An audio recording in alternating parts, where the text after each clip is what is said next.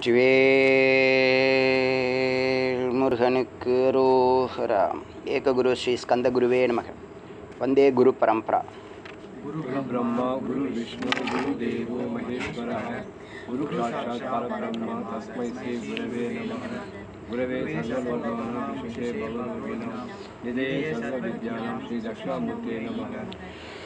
ஆச்சாரிய ஆதிசங்கரருடைய விவேக சூடாமணியினுடைய 428வது slogan. யஸ்ய ஸ்திதிதா பவேத் பிரஜ்ஞா யஸ்ய ஆனந்தோ நிரந்தரः பிரபஞ்சோ விஸ்மிருத்த பிராயः ச ஜீவன்முக்தைஷ்யதே. யஸ்ய ஸ்திதிதா பவேத் பிரஜ்ஞா யஸ்ய ஆனந்தோ நிரந்தரः பிரபஞ்சோ விஸ்மிருத் பிராயः ச ஜீவன்முக்தைஷ்யதே. இது ஒரு ஜீவன்முக்தனுடைய லட்சணம் சொல்லப்படுது. ஞானம் பெற்று ஞானத்தை அறிதல், புரிதல், தெரிதல், உணர்தல் வரைக்கும் வந்துட்டான். அந்த நிலையில் அவனுக்கு என்ன ஆகிடும்னா ஜீவன்முக்தன் ஆகிடுவான். அவனுக்கு இந்த உலகத்தை பற்றியோ எதை பற்றியும் எந்த ஒரு சுகதுக்கங்கள் இல்லாத நிலையில் எதுக்கும் ரொம்ப சுதந்திரமாக சந்தோஷமாக அனுபவிப்பான். இங்கே என்ன விஷயம்னா, இவன் அடிமை, நான் தாசன், நான் வேலைக்காரன், நான் தொண்டன், நான் ஜீவன் அப்படின்னு சொல்கிறதும் கற்பனை. அதுக்கப்புறம் நான் இப்போ விடுதலை அடைஞ்சிட்டேன், நான் ஜீவன் முக்தன் அப்படின்னு சொல்கிறதும் கற்பனை தான். ஏன்னா அறிவு மறைக்கப்படுது. பிராக்யம், இந்த சிதப்பிரக்யன்னு பார்த்தோமே நேற்று, அதுதான் அதோடைய இது தான் இது. இந்த பிரக்யன்னா என்ன சொன்னேன்? பிரக்யன் சிதப்பிரக்யன்னா என்ன சொன்னேன்? ஆனந்தத்துக்குள்ளே அறிவுபூர்வமாக நிலையாக நிரந்தரமாக நிற்கிறது, அங்கேயே உட்காந்துறது, அங்கேயே வாழ்கிறது. பேரறிவு மிக்க ஒரு பரம்பிரம்மம். பேரறிவு தான் பரபிரம்மம். நம்ம இறைவனை இதுதான் இறைவன்னு யாருக்கும் நேராக காட்ட முடியாது. நம்ம உதாரணங்கள் பல முறை சொல்லியிருக்கோம்.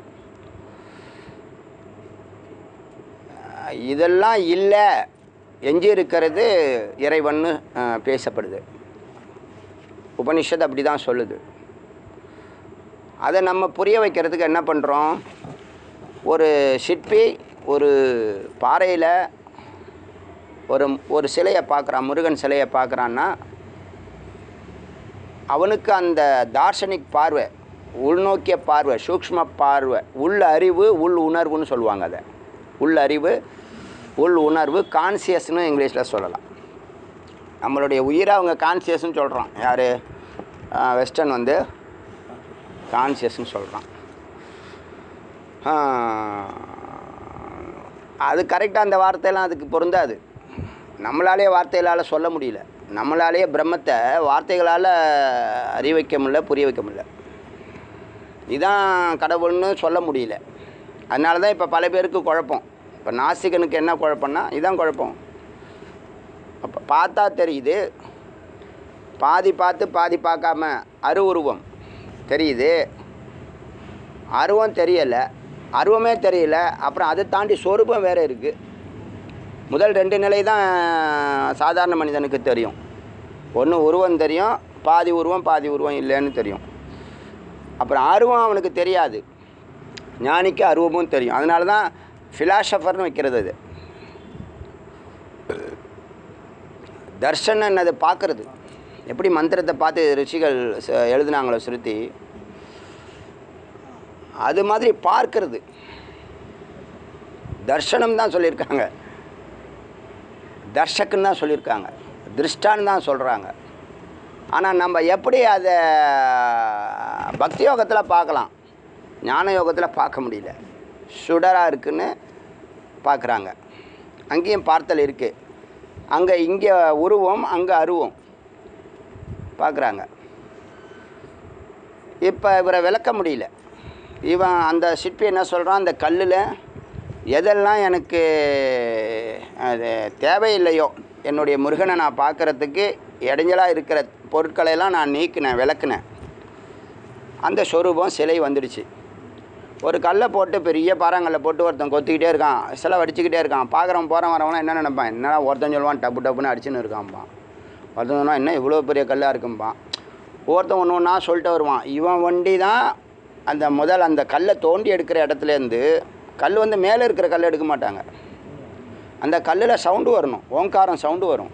இந்த நம்ம குமரங்குண்டத்தில் 4 கருங்கல் பில்லர் நிறுத்தினோமே, 4 கல்லுலுமே அந்த சவுண்டு வந்தது. அதுக்கு கிட்டத்தட்ட ஒரு 1.5 மாதம் 2 மாதம் ஸ்தபதிகள் தேடி அலைஞ்சாங்க. 3 கல் வந்துடுச்சு. ஒரு கல்லில் ஒரு சில சொதப்பெல்லாம் நடந்துச்சு. அதில் வந்து சுவாமி இந்த கல்லில் இங்கே இருக்காது, இது வேலைக்கு உதவாதுன்னு என் மனசில் பட்டுடுச்சு. கரெக்டாக அந்த கல் திரும்பி போச்சு. நான் இப்போ அவங்களே ஒரு முடிவுக்கு வந்துட்டார், சபதியை முடிவுக்கு வந்துட்டார், இது நிறுத்த முடியாது. அப்புறம் இன்னொரு கல் ஒரு சில விஷயங்களை நம்மளை ஒதுக்கி வச்சாங்க. அந்த சிம்டம்ஸில் எனக்கு என்ன தோணுச்சுன்னா, இந்த கல் நிற்க போகிறது இல்லைன்னு முடிவு பண்ணியாச்சு. இதுதான் பிரத்யட்சமாக நடந்த விஷயம். உள்ள இன்டர் பாலிட்டிக்ஸ்லாம் கொஞ்சம் இருந்துச்சு, அதெல்லாம் நம்ம ஒதுங்கி இருந்தோம், அது நமக்கு முக்கியம் இல்லைன்ட்டு. அவர் சபதியே நம்மளை ஒதுக்கி வச்ச மாதிரி இருந்தார். முதல்ல அந்யோன்யமாக இருந்தார், அப்புறம் என்னமோ யாரோ சொல்லி போயிட்டார். நானும் அதை பற்றி கண்டுக்கலை. அப்புறம் சுவாமி அவர் கனவுல போயிருக்கார். சுவாமிநாத சுவாமி முருகப்பெருமான் எப்போ போகிறாருன்னா, இந்த கல் வேலைக்கு ஆகாதுன்னு அவரே ஒரு முடிவுக்கு வராரு.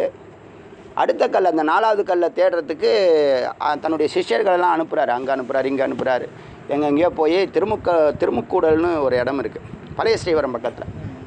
அதுலேருந்து உள்ள ஒரு 6 கிலோமீட்டர் ஏதோ ஒரு கல்குவாரி இருக்குது. அங்கே வந்து சிலைக்கு எடுக்கக்கூடிய கற்கள் அங்கே இருக்குது. அதை கண்டுபிடிச்சிட்டாங்க. கண்டுபிடிச்சா வெளியில் வரமாட்டுது. வெளியில் வரமாட்டுதான். எங்களுக்கு தெரியல, வருதுன்னு சொல்கிறாங்க. நான் கேட்டு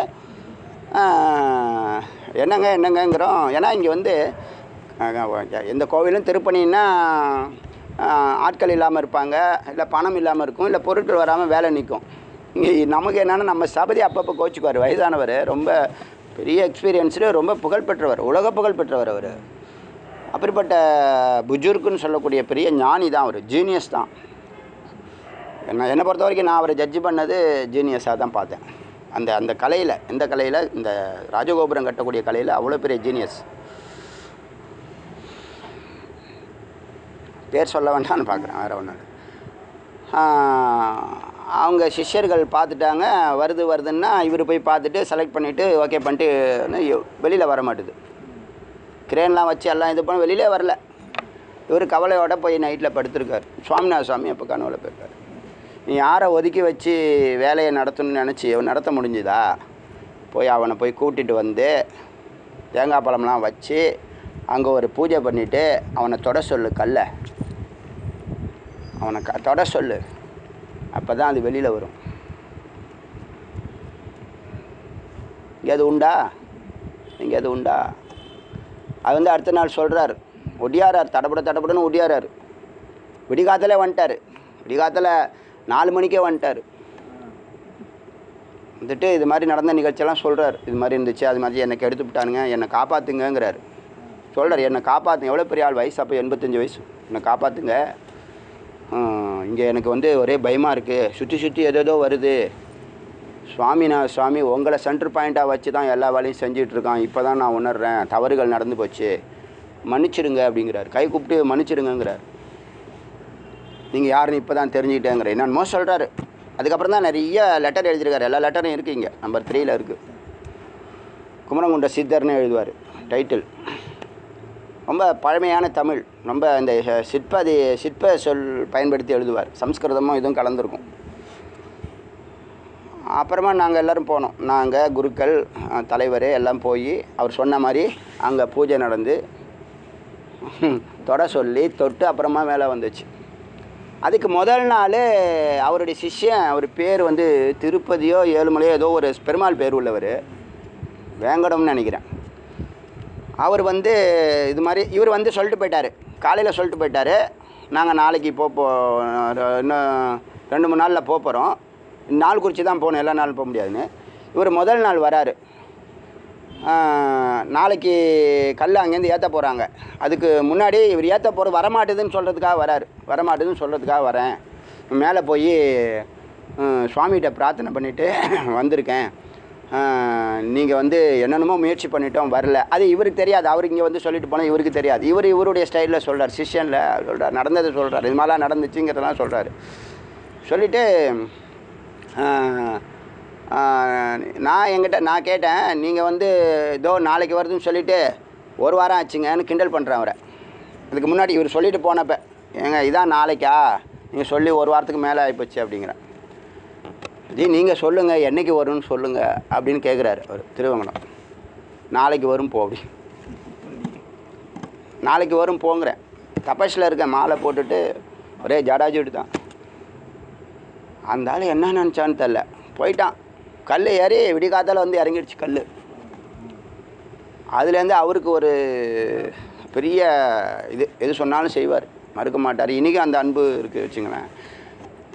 இது எதுக்குன்னா, இறைசங்கல்பத்தில் அந்த ஆத்மாவோட ஸ்திதா ஆகிட்டோம்னா, ஒரு சில வேலைகள் நேரத்தில் ஸ்திதா ஆகிட்டோம்னா, அங்கே நாம் வெறும் எல்லாருக்கும் நடக்கிறதா, நீங்கள் நினச்சாலும் நடக்கும். இவர் யார் தபஸ் பண்ணி சுவாமிக்காக ஒரு சத்காரியத்தை இறங்கணும்னு யார் கங்கணம் கையில் கட்டினாலும், வைராக்கியம் எடுத்தாலும் நடக்கும். அப்போ அவர் பார்த்தப்ப அந்த கல்லில் ஓங்காரம் வரும், அந்த இதில் வரும்னா அவருக்கு கொண்டு தான் தெரியுது இந்த கல் நிற்கும், இந்த கல்லில் ஓங்காரம் இருக்குது. அந்த சவுண்டு அடிக்கும், மணி சவுண்டு கிடைக்கும். மணி சவுண்டு அடிக்குது இல்லை, அதே மாதிரி சவுண்டு கேட்கும். இந்த 4 கல், இந்த இது இருக்குல்ல, அது ராஜகோபுரம் இருக்குல்ல, அதுக்கு நிலையாக வச்சுருப்பாங்க. மொத்தமே கருங்கல்லால் கட்டணுங்கிறது விருப்பம். அட்லீஸ்ட் அது சந்தர்ப்ப சூழ்நிலையெல்லாம் சரியாக இல்லைங்கும் போது சரி கருங்கல்லால் அட்லீஸ்ட் 4 கல்லையாவது ஒப்போன்ட்டோம். புரியுதா சொல்கிறது? மொத்தமே கருங்கல்லில் கட்டணும். தஞ்சாவூர் பெரிய கோயிலெலாம் கட்டியிருக்காங்களே, முகப்பு கல்லேருந்து சின்ன சின்ன கோபுரம் கூட கருங்கல்லாலே கட்டுவாங்க. பல கோவிலில் முகப்பு வரைக்கும் கருங்கல் கட்டுவாங்க. முகப்புனா அந்த நுழைவு வாயில் வரைக்கும் கட்டுவாங்க, அதுக்கப்புறம் செங்கல் போவாங்க. இங்கே முகப்பும் கூட கருங்கல் கிடையாது. அந்த 4 பில்லர் நில மாதிரி இருக்கட்டும், கீழே மேலே 4 கல் வந்து நில மாதிரி இருக்கட்டும், அது வந்து ஸ்ட்ரெங்தனாக இருக்கும், அது ஸ்ட்ராங்காக இருக்கும். அது அதுக்காக நிறுத்தின கல் அது. அதில் இப்போ கல்வெட்டுலாம் பதிச்சு வச்சுருக்காங்க. இந்த கிரானைட்டு கல்வெட்டு பதிச்சிருக்காங்க. நிலப்படி மாதிரி இருக்கும், பாம்புலாம் அப்படி போகிற மாதிரி இருக்குல்ல, அது ஃப்ரண்ட்டில் 2 பேக்கில் 2. இந்த 4வது கல் நிறுத்தினது இறைவன் திருவிளையாடல். அதில் நிறையா இது இருந்து அது மாதிரி நிறைய அனுபவங்கள். அப்போ அங்கே கருங்கல் அவர் என்ன பார்க்குறாரு, தனக்கு தேவையானதை இருக்காங்கிறத பார்க்குறாரு. பாக்கியெல்லாம் நீக்கினார், வந்துடுச்சு. எங்கேயோ போய் எங்கேயோ இந்த பாயிண்ட்டு, இந்த கருங்கல் அங்கே அழைச்சிட்டு போய் இந்த இறைவனுடைய இதை சொல்லணும். இன்றைக்கி உபதேசம் ஆயிருக்கு, அடியனுக்கு இன்றைக்கி உபதேசம் ஆகி நிறையா உங்களுக்கு பேசணும், சொல்லணும்னு விருப்பப்படுறேன். இப்படி புரிய வைக்கலாம். அப்போ அது அவனுக்கு ஒண்டி தான் தெரியும், சிற்பிக்கு ஒண்டி தான் அதுக்குள்ளே மகத்துவம் இருக்குதுன்னு தெரியும். சாதாரண மக்களுக்கு புரிய வைக்கணும்னா, இப்போ நீங்கள் உங்கள் வீட்டுக்கு ஒரு கெஸ்ட்டு வராரு, நீங்கள் ஒரு காப்பி கொடுக்குறீங்க, காப்பி குடிக்கிறாரு. அவங்க வீட்டில் போயிட்டு உடனே அங்கேயே சொல்கிறார், காப்பி வந்து ரொம்ப நல்லா இருந்துச்சு. எப்படி இருந்துச்சுன்னு இவங்க மிஸ்ஸஸ் கேட்குறாங்க. புது காப்பி குடித்தவர் எப்படி இருந்ததுன்னு எப்படி சொல்ல முடியும்? எப்படி இருந்துச்சுன்னு எப்படி சொல்ல முடியும்? நல்லா இருந்துச்சுன்னு தான் சொல்ல முடியும். அப்போ அவங்க அண்ணன் தம்பி 3 பேர் இருக்காங்க. எங்கள் வீட்டில் குடிச்சு அந்த காப்பி மாதிரி அந்த மாதிரி இல்லை, இந்த காப்பி மாதிரி இல்லை, ராமன் வீட்டு காப்பி மாதிரி இல்லை, கிருஷ்ணன் வீட்டு காப்பி மாதிரி இல்லை, கோவிந்தன் வீட்டு காப்பி மாதிரி இல்லை, அதுக்கு மேலே அப்படி இருந்துச்சு. இதெல்லாம் இல்லைன்னு சொல்கிறான் பார்த்தீங்களா? அப்போ இதை விட மேலே, ஏன்னா இப்படி தான் இருந்துச்சுன்னு ஒரு ஃபைனலே பண்ண முடியாது, அதுக்கு ஒரு அளவீடே போட முடியாது. எதை வச்சு நீங்கள் அளப்பீங்க? அது ஒரு இன்ஃபினிட்டிவ். அது மாதிரி இறைவன் வந்து இந்த காப்பியினுடைய ஒரு சுவையை உங்களால் சொல்ல முடியாது. இப்போ இறைவனை எப்படி சொல்ல முடியும் அப்படிங்கிறது தான் இது ஒரு தத்துவம். அந்த தத்துவத்தில் தான் இப்போ போயின்னு இருக்கு. அதை பருகிறவங்க ஒண்டி தான் உணர்கிற மாதிரி அவர் வச்சுருக்கார். அதுதான் ஸ்வரூபம்னு பேர். ரூபத்தை தாண்டி அரூபத்தை தாண்டி அரூப ரூபத்தை தாண்டி ஸ்வரூப நிலையில் தான் அந்த சுவை இருக்குது. புரியுதா சொல்கிறது? இப்போ வந்து சித பிரக்யன், பிரக்யன்கிற வார்த்தைக்கு பேரறிவு. அதுக்கு 24 அர்த்தம் இருக்குது, 24 அர்த்தம் இருக்குது அதுக்கு. பிரம்மத்தினுடைய பல பேரில் அது ஒரு ஒரு ஒரு கேரக்டர், ஒரு குணம் அப்படி வச்சுங்களேன். அதை நம்ம அங்கங்கே கொஞ்சம் கொஞ்சமாக பார்த்துட்ருக்கோம். இதில் ஃபைனலாக இருக்கிறது என்னென்னா சத்தியம், சத்து சித்த ஆனந்து. சத்து சித்த ஆனந்த், அதுதான் உலக பொதுமறையாக. பிரம்மம்னா என்னென்னா இந்தியாவில் சத் சித்த ஆனந்தம்னு ஒரே வார்த்தையில் சொல்லலாம். அது இல்லாமல் உபப்பொருட்களாக நீங்கள் நம்ம அதை புரிஞ்சுக்கணும் அப்படின்னு சொன்னால், இறைவனுடைய எங்கெல்லாம் இறைவன் இருக்கான் அப்படின்னு நம்ம தெரிஞ்சுக்கணும் அப்படின்னு சொன்னால், இவர் தான் இறைவன் அப்படின்னு சொல்லணுன்னா இந்த பிரக்ஞாங்கிற அர்த்தத்துக்கு பிராக்யான்னு, பிரக்ஞா தான் பிராக்யான் மாதிரி இருக்குது. பிராக்யான்னா பேரறிவுன்னு அர்த்தம். இப்போ மறுபடியும் அதில் என்னென்ன கேரக்டர் இருக்குது, அதே இன்றைக்கி பிரம்மம்னா என்னங்கிறத இவ்வளோ நாள் நம்ம தெரிஞ்சுக்கல. அவரை தேடி போயின்னு இருக்கோம். அவர் எப்படி இருப்பார், என்ன இருப்பார், எப்படி கலரில் இருப்பார், இதெல்லாம் நம்மளால் இது பண்ணலாம். புராணங்கள் சொல்லுது, வடிவத்தை சகுன பிரம்மத்தை சொல்லுது. பிரம்ம நிர்குண பிரம்மத்தை தான் இப்படி தான் இருப்பார்னு சொல்ல முடியல. அதை நம்ம இன்றைக்கி பார்க்க போகிறோம். முதல்ல என்னென்னா, முதல் வார்த்தை சத்தியம். பார்த்தோம், சத்தியத்தை தொடர்ந்து பேசிட்டு வந்துகிட்டே இருக்கான்னு வச்சுங்களேன். சத்தியம்னா என்ன? இருக்கும், அழியாதது, என்றைக்கும் இருக்கக்கூடியது, உண்மை அப்படின்னு சொல்லு. சத்தியம் பிரம்மத்தினுடைய ஸ்வரூபம். இது பிரம்மத்தினுடைய ஸ்வரூபம், ரூபம் இல்லை, ஸ்வரூபம். 4வது நிலை துரிய நிலை, கைவல்ய நிலை. 2வது ஞானம். ஞானின்னு சொல்கிறவனும் பிரம்மம்னு சொல்கிறதும் ஒன்று தான். 3வது அனந்தம், அவருக்கு முடிவே கிடையாது, எல்லையே கிடையாது. அந்தனா முடிவு, அனந்தனா முடிவற்றது. ஏக்கம், ஒன்னஸ். சில பேர் 2 இருக்காங்கல்ல, 2 இல்லைன்னு சொன்னால் அத்வைத்தியம்னு சொல்லுவாங்க, அத்வைத்தம்னு சொல்கிறது. 2 இல்லைன்னு சொல்கிறது அத்வைத்தம். இப்போ 2 இல்லைன்னா 2 இல்லை, 2னுக்கு சொல்கிறாங்க. என்னென்னா மாயையை தனியாகவும் பிரம்மத்தை தனியாகவும் 2ஆக சொல்கிறாங்க.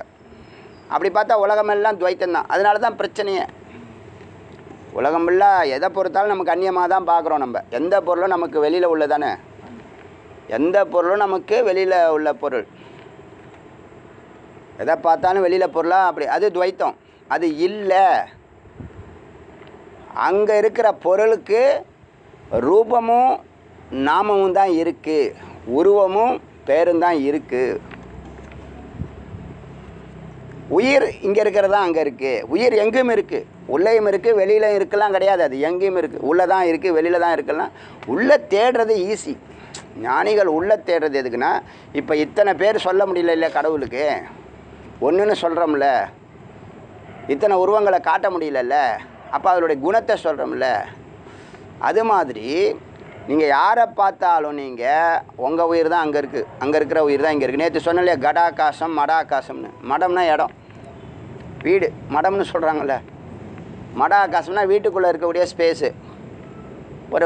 ஒரு ஃப்ளாட்டில் இருக்கீங்க, 2nd ஃப்ளோரில் இருக்கீங்க வச்சுங்க. நீங்கள் கீழே ஒரு போர் போட முடியாது, மேலே எதுவும் எக்ஸ்ட்ரா ஃபிட்டிங்னு சொல்லிவிட்டு ஒரு ஊஞ்சல் போடுறேன்னு சொல்லிவிட்டு மேலே உடைக்க முடியாது. ஊஞ்சல் நடு வீட்டில் ஊஞ்சல் போடுறேன்னு மேலே உடச்சி நான் இது பண்ணிக்கிறேன் அப்படின்னு சொல்ல முடியாது. ரைட்டில் இங்கே வீடு இருக்கும், லெஃப்ட் ஹேண்ட் சைடில் வீடு இருக்கும். அப்போ நீங்கள் எங்கே 1 கோடி ரூபாய்க்கு இடம் வாங்கியிருக்கீங்க? அந்த வீட்டை 3 பெட்ரூம் 1 கோடி ரூபா குரோம்பேட்டில் நேரு நகரில் இருக்குது. நல்லா செம்மையாக இருக்குது, முருகன் பார்வையில் இருக்குது. என்ன இருக்குன்னா வெறும் ஸ்பேஸு தான் உள்ள, அந்த ஸ்பேஸ் மட்டும் தான் நீ யூஸ் பண்ணுங்க, அதுக்கு தான் 1 கோடி. என்னது? அதான் ஆகாசம். இந்த ஆகாசம் எங்கேருந்து வந்துச்சா, எங்கேயாவது போணுச்சா? இருக்கிற ஆகாசத்தை நீங்கள் என்ன பண்ணியிருக்கீங்க? அடைச்சி வச்சுருக்கீங்க. அடைச்சிட்டு இது எந்துன்றீங்க. சரி வச்சுக்கோ, பணம் கொடு 1 கோடி, சொல்லிக்கோ, எந்துன்னு சொல்கிறல்ல 1 கோடி கொடு அப்படின்னு வாங்கிக்கிறான். இந்த ஸ்பேஸு தான் எங்கும் இருக்கிறது.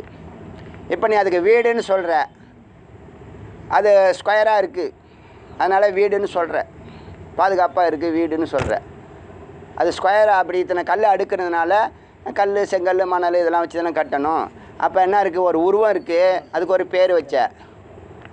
இப்போ நாளைக்கு இன்னொருத்தன் வாங்குறான், மொத்த ஃப்ளாட்டையும் வாங்கிடுறான், 500 கோடி தட்டுறான் எல்லாத்தையும். அங்கே எங்கே போச்சு வீடும் நாமமும் ரூபமும் எங்கே போச்சு? இடம் எங்கேயாவது போச்சா? இடம் எங்கேயும் போகல, ஸ்பேஸ் எங்கேயும் போகல. புரியுது அது சொல்கிறது? அதனால் அதெல்லாம் நீ பார்க்குற பொருள் எல்லாமே மித்தியா தான். இருக்குது ஆனால் இல்லை. இருக்குது, டெம்பரவரியாக இருக்குது. எதுவாக இருக்குது? நாமமும் ரூபமுமாக இருக்குது. நாமமும் ரூபமுமாக இருக்குது. இப்போ மண்பானையில் மண் எங்கே இருக்குது? பானை ஃபுல்லாக மண் தான். இப்போ பானையை உடைச்சாச்சு, மண் எங்கே போச்சு? பானை எங்கே போச்சு? பானைன்னு சொன்ன ஒரு இடமும் ஒரு ஸ்பேஸும் ஒரு உருவமும் எங்கே போச்சு? மண் தான் நிற்குது. இதுதான் தெரிஞ்சிக்க வேண்டிய விஷயம். இதை புரிஞ்சிக்காமல் பார்க்குறவன் வேறு, பார்க்கப்படுற பொருள் வேறெல்லாம் நினைக்கிறாங்க. திருப்பதி 3ஆக பார்க்குறாங்க. அது இல்லைன்னு நம்ம பார்க்க போகிறோம். இது கொஞ்சம் ஒரு இன்ட்ரோ கொடுக்குறேன். இவங்களுக்கெல்லாம் தெரியும், உங்களுக்கு தெரியாது. இப்போ அனந்தம் அது எல்லையற்றது. ஏக்கம் ஒன்று தான் இருக்குது. ஒன்று தான் ரெண்டாக வேலை செய்கிறது. பல முறை சொல்லியாச்சு, லட்ச முறை சொல்லியாச்சு. சுவாமி இல்லாமல் அம்பாள் இல்லை, அம்பாள் இல்லாமல் சுவாமி இல்லை. அம்பாள் சுவாமி வெளிச்சம்னா அம்பாள் நாதம். இது பிந்துனா இது நாதம். பிந்துனாலே அது பேரே வெளிச்சம். விந்து ஸ்ரோனித்தம்னு சொல்லுவாங்க. அது பிந்துவை தான் விந்துன்னு சொல்கிறாங்க. புரியுதா? இது வெண்மை வெளிச்சம், அது ஸ்ரோனித்தம் சிகப்பு. அது நாத சவுண்டில் இருக்குது, இது வெளிச்சம் இதில் இருக்குது. ஆனால் ரெண்டும் ஒன்றா இருக்குது. ரெண்டும் ஒன்றா தான் இருக்குது. மாணிக்கத்துக்குள்ளே மரகத பச்சைன்னு தான் அதை நம்ம ஈஸியாக புரியறதுக்கு மாணிக்க வாசகம் சொல்கிறார். புரியுதா சொல்கிறது? ஒன்று இரண்டாக வேலை செய்கிறது, இரண்டு ஒன்றாக தெரிகிறது. ஒன்று இரண்டாக வேலை செய்கிறது, இரண்டு ஒன்றாக தெரிகிறது.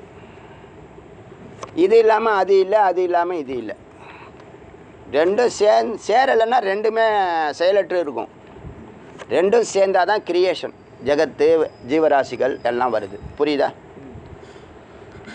இப்போ ஏக்கம், அதனால் அது ஒன்று தான். அது ஒன்று. அஜரம் அழியாத ஒன்று. அதுக்கு முதிர்ச்சி எக்ஸ்பைரி டேட்லாம் கிடையாது. ஏன்னா அது பறக்கவே இல்லை, எப்பயும் இருக்குது. முதுமையோ மரணமோ இறப்போ அழிவோ இல்லை. அதான் அஜரம்னு பேர். நித்தியம் நிலையானது, என்றைக்கும் இருக்கும், நிலையானது. விபும் உலகம் ஃபுல்லாக பரவி இருக்குது. விபும் பரவி இருக்குது, உலகம் ஃபுல்லாக பரவி இருக்குது. காற்று ஆகாயம் எல்லாம் பரவி இருக்குது. சாஸ்வதம், இது இல்லாமல் தவிர்க்க முடியாத ஒரு நிலையான பொருள். இது இல்லாமல் எதுவும் இல்லை. இதுதான் எல்லாத்துக்கும் சாஸ்வதம், எல்லாத்துக்கும் ஆதாரம், எல்லாத்துக்கும் நிலையானது, எல்லாத்துக்கும் மூலாதாரம். இப்போ நம்மளே ஸ்பேஸில் தான் இருக்கோம், தெரியும்ல? பூமியில் இருந்தாலும் பூமி எங்கே இருக்குது? பூமி ஸ்பேஸில் தான் தொங்கிட்டு இருக்கு. அதுக்கு யார் ஆதாரம்? அதுதான் சாஸ்வதம், நிலையானது, ஆக்சிஸ் மாதிரி. இதை ஆதாரமாக வச்சு தான் எல்லா செயல்களும் நடக்குது. பிரத்யக் மறைஞ்சிருக்கும், உள்ளே இருக்குது. ஒவ்வொரு பொருளுக்குள்ளேயும் இருக்குது பிரத்யக். பிரம்மம் பெரியது. இந்த பிரம்மங்கிற வார்த்தை முதல் வார்த்தை பெரியது. இது நிற்குது. ஏன்னா அதுக்கிட்ட யாரும் நெருங்க முடியாத அளவுக்கு பெரியதுன்னு சொல்லணும். பெரிதிலும் பெரிது, சிறிதிலும் சிறிது, ரெண்டுத்துக்கும் பொருந்தும். பிரம்மங்கிற வார்த்தை பெரிதிலும் பெரிது, சிறிதிலும் சிறிது. பிரம்மாண்டம்னு சொல்கிறோம் இல்லையா? ரசாயனம் எல்லாத்துக்கும் இதுதான் மருந்து. எல்லாம் இதோடைய கலவையில் தான் எல்லா பஞ்சபூதங்களை சொல்லுது. பஞ்சபூதம் இது தாங்குது. புரிஞ்சுக்கங்க. இறைவன்னா என்ன, இது நாள் வரைக்கும் உங்கள் வாழ்க்கையில் கேட்காத விஷயம். நீங்கள விஷயம் தெரிஞ்சவங்களே பிரம்மத்தை வர்ணனை பண்ண முடியாது, நிர்ணயிக்க முடியாத ஒரு விஷயம். இது தோண்டி எடுத்துருக்கோம். முருகப்பெருமான் இன்றைக்கி உபதேசம் பண்ணியிருக்காருன்னு சொன்னால் இன்றைக்கி ஒரு முக்கியமான கிளாஸ் இது. வேதாந்தம் தெரிஞ்சிருந்தால் தான் இது புரியும். புதுசாக கேட்குறவங்களுக்கு 4 முறை கேட்டால் தான் புரியும், இல்லைன்னா புரியாது. ஆனால் இவங்களுக்கெல்லாம் ஆல்ரெடி உபநிஷத்து கொஞ்சம் சொல்லி கொடுத்துருக்கேன், அதனால் உங்களுக்கு புரியும். உபநிஷத்து டீட்டெயிலாக பேசும்போது இது புரியும், நல்லா புரியும்.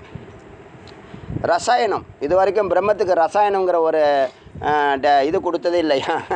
இது வரைக்கும் யாரும் கொடுத்ததே இல்லை. நிறைய வார்த்தைகள் புது வார்த்தைகள் வருது. சுகம் இது ஏற்கனவே இருக்குது, ஆனந்த ஸ்வரூபம். பூர்ணம் முழுமையானது, அது கண்டம் பண்ண முடியாது. ஆகாயத்தை கண்டம் பண்ண முடியுமா? பூமியை கண்டம் பண்ண முடியுமா? நம்ம கண்டம் பண்ணிட்டோன்னு கற்பனை பண்ணிக்கிறோம், இதில் பேப்பரில் எழுதி வச்சுக்கிறோம். இங்கே நம்மளனா இன்னொரு இடத்துல ஒரு ஆஃபீஸில் போய் ரிஜிஸ்டர் ஆஃபீஸில் போய் பேப்பரில் எழுதி வச்சுட்டு வந்துடும். எதுக்குன்னா விட்னஸ். அது புரியுதா சொல்கிறது?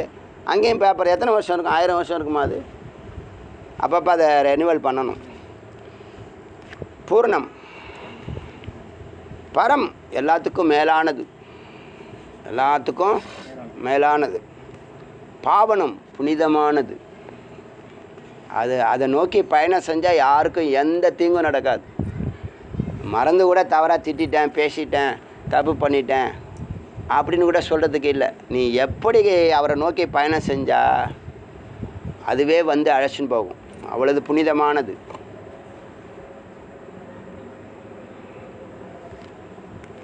ஸ்வாத்ம ஜோதிகி சுடர் வடிவமானது, தானே விளங்கக்கூடியது.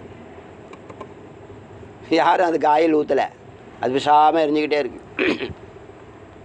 சில கோயில்கள் எல்லாம் சில சுடர் எரிஞ்சிக்கிட்டே இருக்குது. பல 1000 வருஷங்களில் சில கோயில் எரிஞ்சிக்கிட்டே இருக்குது. எப்படி எரியுதுன்னு கண்டுபிடிக்க முடியாது, சயின்ஸு கண்டுபிடிக்க முடியாத இடம் இருக்குது. அங்கெல்லாம் போய் நம்ம கோயில் கட்டியிருக்கான். வேர்ல்டு ஃபுல்லாக, இங்கே மட்டும் இல்லை, வேர்ல்டு ஃபுல்லாக இருக்குது. அது மாதிரி சில இடத்துல வெந்நீர் ஊற்று வருது, நெருப்பு எரியிறது. சரி, அது கூட ரசாயனம் நீங்கள் சொல்லிக்கலாம். ரசாயனமும் நான் தாங்கிறாரு. கெமிக்கல்னு சொன்னாலும் அதுவும் நான் தாங்கிறாரு. சில இடத்துல நீர் வந்து எங்கேருந்து வரனே தெரியல.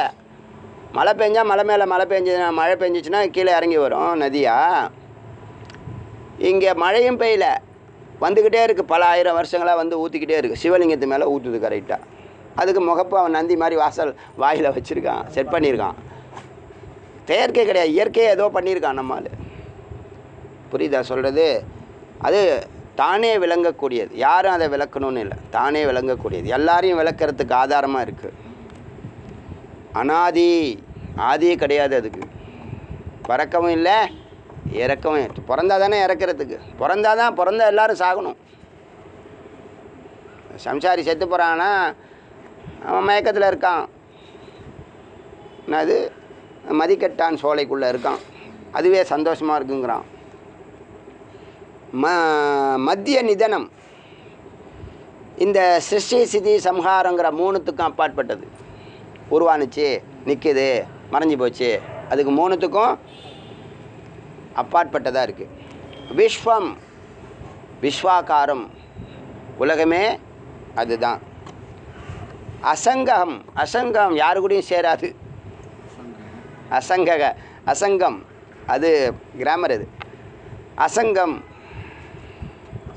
யாரு கூடயும் சேராது, ஒட்டாது. மாயை அது கூட வந்து சேர்ந்துருந்தால் கூட அது ஒட்டாது. மாயை அது கூட சேர்ந்து தான் இருக்குது. மாயை பச்சை கலரில் இருக்குது, அது சிவப்பு கலரில் இருக்குது. ஒட்டலை பாருங்கள், ஒன்றா தான் இருக்குது, ஒட்டலை. அது ஏதோ அது ஒரு தத்துவம், இது பிரம்மத்தினுடைய தத்துவம். அது இதை ஒட்டணுங்கிறதுக்கு தான் மோஸ்ட்லி குடும்பத்தில் பெண்கள் விரும்புகிற விஷயம் என்னென்னா, நம்ம கூட ஒட்டி இருக்கணும் அவர் அப்படின்னு தான் விரும்புவாங்க. ஒட்டி தான் இருப்பான், எல்லா நேரமும் ஒட்டி இருக்க மாட்டான். அவன் என்னத்தையே ஒன்று எக்ஸ்ட்ரா தேடிகிட்டே இருக்கான். உண்டா இல்லையா? அவன் எவ்வளோ படித்தவனோ படிக்காதவனோ, வேதாந்தம் தெரிஞ்சவனோ தெரியாதவனோ, உயர்ந்தவனோ தாழ்ந்தவனோ, எப்படி வேணாலும் வச்சுக்கோ, அவனுடைய சுபாவம் அது. நெருப்பி ஏன் சுடுதுன்னு கேட்க முடியுமா? தண்ணி ஏன் குளிர்ச்சியாக இருக்குன்னு கேட்க முடியுமா? காற்று ஏன் கண்ணுக்கு தெரியலன்னு கேட்க முடியுமா? கேட்டு என்ன பண்ண போகிற? நீங்கள் ஒரு அக்ரிமெண்ட்டாக புரிஞ்சுங்க வாழ்க்கையை ஒரு அக்ரிமெண்ட்டு. நீயும் தனியாக வாழ முடியாது, நானும் தனியாக வாழ முடியாது. சரி, சேர்ந்து வாழலாம். நான் போய் காய்கறி மளிகை சாமான் வாங்கிட்டு வரேன், நீ சமையல் பண்ணு. நீ என்ன பண்ண? நான் சமைக்காமல் நீ எப்படியா சாப்பிட முடியும்னு கேட்குற. நான் கொண்டு வராமல் நீ எப்படி சமைக்க முடியும்னு கேட்குறான். இதுதான் பிரச்சனை. துவைத்தம், அக்ரிமெண்ட்டு இல்லை. நீ நானும் ஒன்று தான், 2 பேரும் சாப்பிட்றதுக்கு தான் எல்லாம் வாங்கிட்டு வந்திருக்கோம். நம்மளை நம்பி 3வது ஜீவன் ஒன்றும் இருக்குது. அது வேறு கொஞ்சம் நேரம் சமைக்காமல் இருந்து அது கேட்கும், சாப்பாடுங்கும். அது என்ன பண்ணுறது? அப்போ சமைச்சு தான் ஆகணும். குழந்தை கனெக்ட் பண்ணி விடும். Connecting people. எவ்வளோ தத்துவங்கள் மறைஞ்சிருக்கு பார்த்தீங்களா? புரிதல் தான் வேணும். புரிதல் இல்லை. ஒரு அக்ரிமெண்ட்டில் போயிட்டோம்னா பிரச்சனையே இல்லை. யாரும் யாருக்கும் நீங்கள் எல்லாம் ஏன் அப்படி நினைக்கிறீங்க? அடிமையா? நான் உனக்கு நான் அதுவா, நான் உனக்கு இதுவா? ஏன்னா என்னது இது? அசிங்கம். என்னது? அறிவில்லைன்னு அர்த்தம். இவங்க ஓவராக டார்ச்சர் பண்ணாங்கன்னா இப்போ இவங்க பேச ஆண்கள் பேச ஆரம்பிச்சிட்டாங்க. நாங்கன்னா உனக்கு அடிமையா அப்படின்னு சொல்ல ஆரம்பிச்சிட்டாங்க. முன்னாடி அவங்க பேசுவாங்க, இப்போ இவங்க பேச ஆரம்பிச்சு. என்னது இதெல்லாம்? அசிங்கம். புரிதல் வேணும். புரிஞ்சிக்கலையா? புரிஞ்சுக்கிற வரைக்கும் கொஞ்சம் விட்டு விடணும், விட்டு கொடுத்துடணும். நீ ஏன் புரிஞ்சுக்குவ? அதுக்குள்ளே காலம் முடிஞ்சு போயிடும். அதுக்கு தான் இந்த வாழ்க்கையே.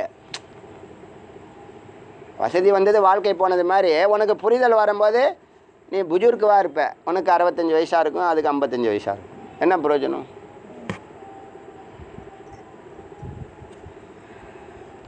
இது புரியறதுக்கு தான் வாழ்க்கை. பல ஜென்மம் இந்த உலகம் அத்வைத்தம்னு சொல்கிறதுக்கு தான் எல்லாருக்கும் வாழ்க்கையே. அவங்கவுங்களுக்கு கொடுத்துருக்க வேலையை செய்யுங்க. புரிஞ்சு செஞ்சால் சந்தோஷம் இருக்கும். அக்செப்ட் பண்ணினீங்கன்னா சந்தோஷம், அட்ஜஸ்ட் பண்ணினீங்கன்னா உடையும். இதுதான் பாயிண்ட்டு. எத்தனை வாட்டி அட்ஜஸ்ட் பண்ணுறதும்பிங்க. அப்புறமா அக்செப்ட் பண்ணிட்டீங்கன்னா இப்படி தான் இருக்கே, இப்படி தான் இருக்கும். இதுதான் புரிதல். யாரும் யாருக்கும் அடிமை இல்லை. உன் வேலையை நீ பாரு, அவங்க வேலையை அவங்க பாரு. 12 மணி ஆனிச்சுன்னா அவங்க சமைச்சு வைக்கட்டும், நீ சாப்பிடு. அவங்களே சாப்பிடட்டும். அவங்க தேவையான பொருளை முதல் நாளே கொடுத்துரு. ஏதோ ஒரு கணக்கு இருக்குல்ல. அசங்கம். அதனால் ஒட்டலைன்னு கவலைப்படக்கூடாது. ஒட்டலைன்னு கவலைப்பட அதுக்காக சொல்ல வந்தேன். உங்களுடைய எதிர்பார்ப்பு என்னென்னா நான் இப்படி இருக்கணும், அப்படி இருக்கணும் அப்படி. அதெல்லாம் உன்னை யார் நினைக்க சொன்னா? ஆத்மா அசங்கக. நீ வேதா கிளாஸுக்கு போய்ட்டு அப்போ தான் உனக்கு புரியும். முதல்ல சொல்கிற மாதிரி கிரகஸ்தத்துக்கு முன்னாடி, கிரகஸ்தம் போகிறதுக்கு முன்னாடி வேதா கிளாஸு ஒரு 2 இயர்ஸ் படித்தா தான் கல்யாணம்னு ஒரு சட்டம் போடணும். ஒரு 3 வருஷம் கோர்ஸ் வேதாந்தம் படித்தா தான் உனக்கு திருமணம். ஏன்னா பிரச்சனை இல்லாமல் சந்தோஷம். டைவர்ஸே இருக்காது, கோர்ட் இருக்காது, கேஸ் இருக்காது. தெரியுமில்ல? நிறைய விஷயங்கள் வேதாந்தம் தெரிஞ்சால் 90% வழக்கு இருக்காது. 90% சொல்கிறேன். வேதாந்தம் தெரிஞ்சால் 90% கேஸ் இருக்காது. வேதாந்தம் தெரிஞ்சவங்க கேஸில் சிக்கிறதில்ல. அவங்க எவ்வளோ பேர் விட்னஸ் இருக்காங்க. குற்ற பின்னணியும் அவங்களுக்கு கிடையாது. ஏன்னா வேதாந்தம் பிரம்மஞானம் இருக்குது அவங்களுக்கு. தெரியுதில்ல? வெஜிடேரியன்ஸ்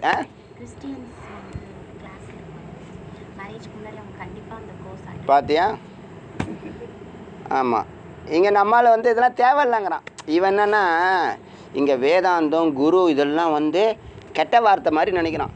அப்படி பிரச்சாரம் பண்ணிட்டானுங்க. எப்படியோ வேதாந்தம் பிரம்மஞானம் சுவாமி இதெல்லாம் கெட்ட வார்த்தை.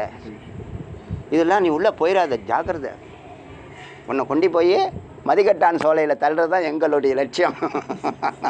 என்ன பண்ணுறான்? இருக்கானா இல்லையா? இப்படி தான் நாசமாக போகிறாங்க. என்னத்தை சொல்கிறது? சரி. அசங்கம், அபயம். யாருக்கும் பயப்படாது. எல்லாருக்கும் பயத்தை தீர்க்கும்.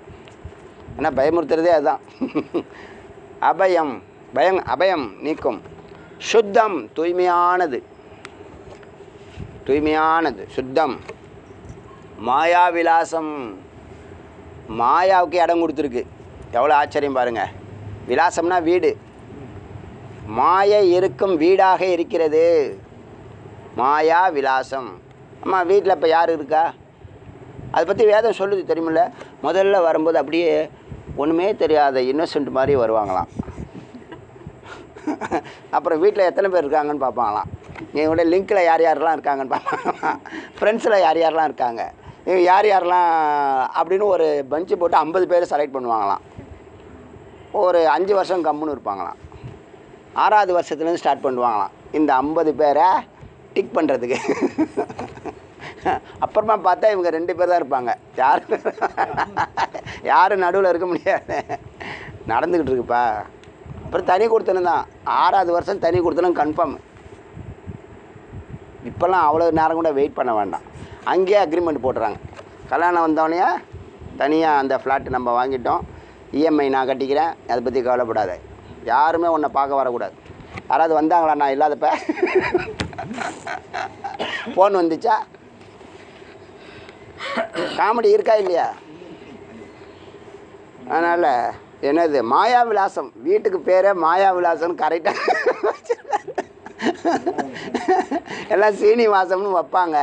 சீனிவாசம்னா என்ன அர்த்தம்னா லக்ஷ்மி குடியிருக்கும் இடம், பெருமாள் நெஞ்சு, அதுதான் அர்த்தம். ஆனந்த நிலையம் அப்படின்னா என்ன அர்த்தம்? ஆனந்தம் வாசம் செய்யும் இடம் அப்படின்னு போடுறாங்க. இவங்க என்ன போட்டிருக்காங்கன்னா மாயா விலாசம். இந்த விலாசம்னா அட்ரஸ்ன்னு சொல்கிறாங்கல்ல, விலாசம்னு சொல்லுவாங்கள்ல, அட்ரஸ் நிலையம்னு அர்த்தம், அதுக்கு சம்ஸ்கிருத வார்த்தை அது. அதனால் பதம், பதம்னா சவுண்டு, வாக்கம். பதம்ங்கிற வார்த்தை, அதுக்கு முன்னாடி எழுத்து அக்ஷரம், அப்புறம் அதுக்கு முன்னாடி சவுண்டு, இதெல்லாம் அவர் சவுண்டு. இந்த ஓங்காரம் தான் பதம். உலகத்தில் நிறைய பொருட்கள் இருக்குது, அது பேர், அதுக்கு ஒரு பேர் இருக்குது, அது பேர் பதம். அதுக்கு ஒரு ரூபம் இருக்குது, அதுக்கு ஒரு பேர் இருக்குது. நீங்கள் எந்த பொருளை எடுங்க, நீங்கள் யூஸ் பண்ணுற அத்தனை பொருளும் 3 விஷயம் இருக்கும். அதுக்குள்ளே ஒரு உருவம் இருக்கும், அதுக்கு ஒரு பேர் இருக்கும், அதுக்கு ஒரு யூசேஜ் இருக்கும், அது பேர் கர்மன்னு பேர். இப்போ இந்த பாட்டில் நம்ம இங்கே இவ்வளோ பீரியாரிட்டி கொடுக்குறோம் அப்படின்னா என்ன அர்த்தம்? இது ஒரு கண்டெய்னர் வேலையை செய்யுது, வாட்டரை கொடுக்குது, வாட்டரை பாதுகாப்பாக வச்சுருந்து கொடுக்குது. அதனால தான் இது ஜடமாக இருந்தாலும் யூஸ் பண்ணுறோம். அதோட யூசேஜ் தான் இது வேலை செய்கிறதுக்கு காரணம். புரியுதா? அதை பீரியாரிட்டி கொடுக்கறதுக்கு காரணம். அப்புறம் பதம். இத்தனை 24 தத்துவங்கள் சொல்லியிருக்கேன். இது பிரக்ஞானா என்ன? பிரக்ஞை இல்லை, பிரக்ஞாங்கிற பேரறிவுங்கிற ஒரு சொரூபத்தோட இந்த 24 தத்துவமும் அதுக்குள்ளே இருக்குது. பேரறிவு இதே மாதிரி ஒரு பேர். புரியுதா? பிரம்மன்னு சொல்கிற மாதிரி பிரக்ஞான் அப்படின்னு சொல்கிறது அறிவு சொரூபம் இல்லையா? அப்புறம் அதை பிரிப்போம். அறிவு சொரூபம் யார், ஆனந்த ஸ்வரூபம் யார், சத்து ஸ்வரூபம் யாருன்னு பிரிக்கும்போது சத்து சிவமாக இருக்குது, அறிவு அம்பாலாக இருக்கா, ஆனந்தம் முருகனாக இருக்கான். இதெல்லாம் புரிஞ்சுக்கிறதுக்காக சொல்லக்கூடிய விஷயம். சரி, இப்போ சிதப்பிரஜங்கிற வார்த்தைக்கு, பிரஜங்கிற வார்த்தைக்கு 24 அர்த்தம் இருக்குது. பிரஜங்கிற வார்த்தைக்கு, பிரம்மங்கிற வார்த்தைக்கு, தெய்வம்னு சொல்லக்கூடிய வார்த்தைக்கு, தெய்வம்னு சொல்கிறது எப்படின்னா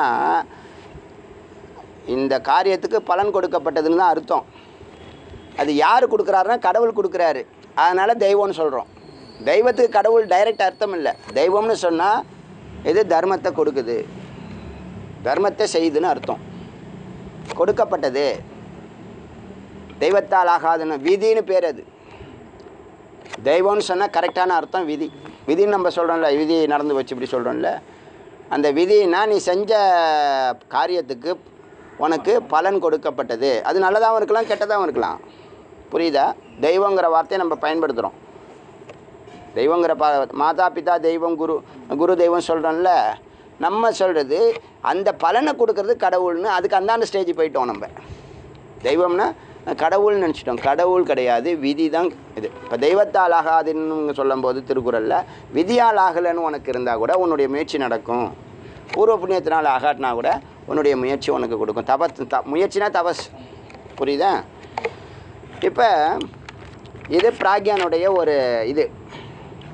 இந்த மாதிரி அர்த்தங்கள் புரிஞ்சாதான் நீங்கள் மறைச்சி உங்களை மறைச்சிருக்கு பாருங்கள் ஸ்க்ரீனு, எல்லாம் எரிக்கப்படும். இப்போ கொஞ்சம் இதெல்லாம் நீங்கள் தெரிஞ்சுக்க அந்த திரைகள்லாம் தானாகவே விலகி போயிடும். ஏன்னா இருந்தால் இந்த அனல் தாங்காது, எரிஞ்சு போயிடும். அதனால் அதுவே கம்ப்ளீட்டாக விலகி மறைஞ்சு போயிடும். ஆச்சா? இப்போ என்ன பண்ண போகிறோன்னா, இந்த இறைவன்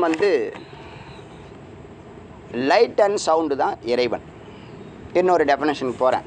இந்த பிராக்யானை கொஞ்சம் டீட்டெயில் வேணும். ஏன்னா சிதப்பிரக்யான்னா ஒரு பேரறிவில் நிற்கணும், ஒரு ஆனந்தத்தில் நிலையாக நிற்கணும், ஒரு அனந்தத்தில் ஒரு நிலையாக நிற்கணும்னு சொன்னாலாம் எப்படி புரியும்? ஸோ கடவுள்னு என்னங்கிறத இப்போ தான் ஓப்பனே பண்ணுறோம். கடவுள்னா என்னங்கிறதே இப்போ தான் ஓப்பன் பண்ணுறோம். இத்தனை கிளாஸில் நீ தான் கடவுள்னு சொல்லுவோம். அகம் பிரம்மாஸ்மின்னு சொல்லியிருக்கோம், தத்துவமசி சொல்லியிருக்கோம், சத்தியம் ஞானம் அனந்தம் பிரம்மம்னு சொல்லியிருக்கோம், பிராக்யான் பிரபுன்னு சொல்லியிருக்கோம். பிராக்யான் ஏற்கனவே சொல்லியிருக்கோம். பிராக்யான் பிரக்ஞன்லேருந்து வார்த்தை வந்தால் பிராக்யான். ஜேன ஞானங்க, ஜேன அறிஞவன், ஜேன அறிஞவன். பிரக்ஞன்னா விசேஷமாக அறிந்தவன், பேரறிவோடு இருக்கிறான்.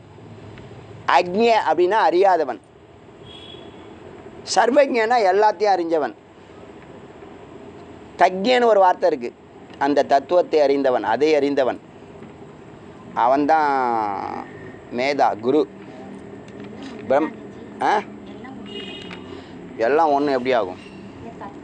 அறிந்தன் அறியா. ஆமாம்மா, அந்த தத்துவமசி சத்தியம் ஞானம் அனந்தம் இப்போ இத்தனை 24 சொல்லியிருக்கானே, 24 சொல்லியிருக்கானே, என்ன டவுட்டு சொல்லு. தக்யன். சரி. ஆமாம், விசேஷமாக அறிஞ்சவன். விஞ்ஞானின்னு சொல்கிறோம்ல, அது மாதிரி விசேஷமாக அறிஞ்சவன். கொஞ்சம் கொஞ்சம் இந்த ஃபீல்டை பொறுத்து அர்த்தம் மாறும், லைட்டாக மாறும். அறிவு அப்படியே தான் இருக்குது. ஆனால் எப்படி எந்த லெவலுக்கு அறிஞ்சிருக்கான்? இப்போ இந்த அறிவையே 7ஆக பிரிச்சிருக்கான் இல்லையா? இப்போ கடைசியாக இடியட்னு சொல்கிறோம். இடியட்டுக்கு கீழே ஒரு வார்த்தை கிடையாது. அப்புறம் இடியட், அப்புறம் அதுக்கு மேலே கொஞ்சம் கிளவரு, அப்புறம் இன்டெலிஜென்ஸு, எப்படி ஜீனியஸு, லெஜெண்ட்ரி, அப்படியே போதில்ல. அந்த மாதிரி எல்லாத்துக்கும் மேலே இருக்கிறது தக்ஞன், தக்ஞ. இப்போ பிரக்ஞங்கிற வார்த்தை பிரம்மத்தை குறிக்குது. பிரக்ஞங்கிற வார்த்தை அது உள்ளே போனோம்னா பேரறிவுங்கிற வார்த்தையை குறிக்குது. புரியுதா? எவ்வளோ சின்ன எழுத்து பாருங்க, எவ்வளோ ஒரே ஒரு 1.5 எழுத்து அது. ப பிர 1.5, ஞ ஒரு எழுத்து, 2.5 எழுத்து அது. ரொம்ப சுருக்கம். வெறும் ஜானா அறிந்தவன், அக்ஞனா அறியாதவன், சர்வஜனா எல்லாத்தையும் அறிந்தவன், பிராக்யனா விசேஷமாக அறிந்தவன். பிராக்யான் பிரம்மம். புரியுதா சொல்கிறது? இப்போ அது லைட்டும் சவுண்டு தான் இறைவன் அப்படின்னு ஒரு டெஃபினேஷன். அதுதான் வேதத்தில் பிரதானமாக சொல்லப்பட்டது. லைட்டு வெளிச்சம்தான் இறைவன். லைட்டுனா என்னது? அதுதான் பிந்து. பிந்துனாலும் வெளிச்சம். அதுதானே உயிர் கொடுக்குது, உயிர் கொடுது. அதுதான் பிந்து, அதுதான் வெளிச்சம். அது வெளிச்சம்னா ஒரு பொருளை வெளிச்சம் போட்டு காட்டுது, ஒரு பொருளை படமாக காட்டுது. இப்போ அவன் இருட்டில் இருக்கான், யாருன்னு தெரியல, அது பிரகாசிக்குது. இவன் முருகன், இவன் ஐயப்பன், இவன் ரமேஷ் அப்படின்னு வெளிச்சத்துக்கு வெளிச்சம் இந்த ஃபோக்கஸ்ன்னு சொல்கிறான், அப்படி திருப்புது. அவன் பிரகாசிக்கிறான். அதான் டைம், அவன் நேரம் சொல்கிறாங்க இல்லையா? சுவாமியை பார்க்க போகிறேன், சுவாமி பார்க்குறத விட சுவாமி என்ன அதுதான் அந்த இது எந்த லைட்டு. அச்சா, அதே தத்துவம் நாதத்துக்கும் உண்டு. நாதம் வந்து அம்பாள், அகரம் சுவாமி, உகரமும் அம்பாள், மகரம் முருகன். அகரம் உகரம் மகரம் சேர்ந்து தான் ஓங்காரம். இதை வந்து டீட்டெயிலாக இதில் பேசியிருக்கேன், வள்ளலாரில் பேசியிருக்கேன். எத்தனை அதில் 30 பேசியிருக்கேன். அதில் 25க்கு அப்புறம் பேசியிருப்பேன்னு நினைக்கிறேன். அப்படியே முதல் 5க்குள்ளேயே அந்த இதெல்லாம் வருதா? உயிர் எப்படி உற்பத்தி ஆகுது, எப்படி உயிர் உள்ளே வருது, அம்பாக்கிட்டேருந்து இதெல்லாம் வருதுன்னு சொன்னேன். சரி, அது தெரியாதவங்க அதெல்லாம் தெரிஞ்சுங்க. நான் உங்களுக்கு சொல்லிக் கொடுக்காத நீங்கள் என்கிட்ட கேட்டால் நான் உடனே சொல்லிக் கொடுப்பேன். அது அத்தியாவசியம்னா உடனே சொல்லிக் கொடுப்பேன், இல்லைனா வரக்கூடிய கிளாஸில் சொல்லிக் கொடுப்பேன். நான் ஏற்கனவே பேசியிருக்கேன், நீங்கள் வந்திருக்க மாட்டீங்க. அதை நீங்கள் அந்த ஆடியோ தெரிஞ்சுக்கணும். ஆடியோ உங்களை பல 100 ஜென்மாவை வேறு இருக்கும். ஆடியோ அத்தனை வாட்டியும் கேட்கலாம், சலிக்காது. நீங்கள் வேணால் கேட்டு பாருங்கள், சலிக்கவே சலிக்காது. திரும்ப திரும்ப புதிய அர்த்தங்களை கொடுக்கும், நல்லா புரியும். நீங்கள் ஒரு வாட்டி கேட்டுட்டுன்னு நினைக்காதீங்க. லைவாக வரீங்க, இது ஒரு பெரிய கொடுப்பனை. அது எத்தனையோ லட்சம் பேர் கேட்டுட்ருக்காங்க, உங்களுக்கு டைரெக்டாக கிடைக்குது. இந்த துவனியோடைய மகத்துவம் இப்போ புரிய போகுது. எதுக்கு கற்றலை விட கேட்டல் நன்றுன்னு எதுக்கு சொல்கிறாங்கங்கிறது இப்போ தான் புரியுது. உங்களுக்கு இவ்வளோ விளக்கம்லாம் சொல்லிகிட்டு இருக்க முடியாதுன்னு தான் சொல்கிறத செய்யன்னு சொல்லிடுறாங்க.